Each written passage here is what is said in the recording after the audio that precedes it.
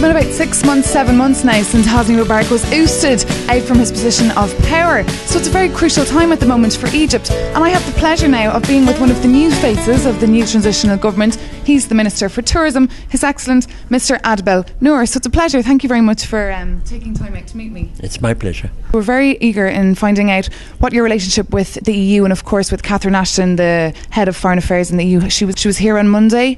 I believe that you did say that you didn't want the EU to send a mission to monitor the elections, but that you're having discussions. So kind of clear it up and tell me exactly what it is that you do want and expect from the European Union. We are welcoming NGOs representative from the EU or elsewhere. What we don't want is official government representative to observe the elections. So what help are you getting then from the EU? They are, in fact, they have financed the purchase of equipment required for the elections, including election booth and so on. Okay, and we would like to get to know you a bit better. So can you tell me that you were in government before in the opposition party for 30 years? Did you know Mubarak quite well, and how was it to work with him? Know him quite well? No, I met him several times, but I mean, no, I didn't. I mean, he wasn't a friend. I knew his son. I knew Gamal. I met him several times. I had long chats with him.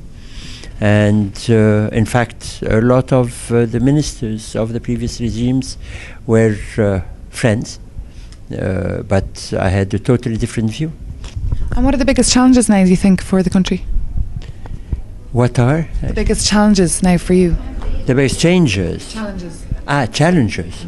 Oh, no, I mean, the challenge is across the board. We have an economic challenge, we have a political challenge, and our challenge is to lay the basis to build a democratic, secular, modern country.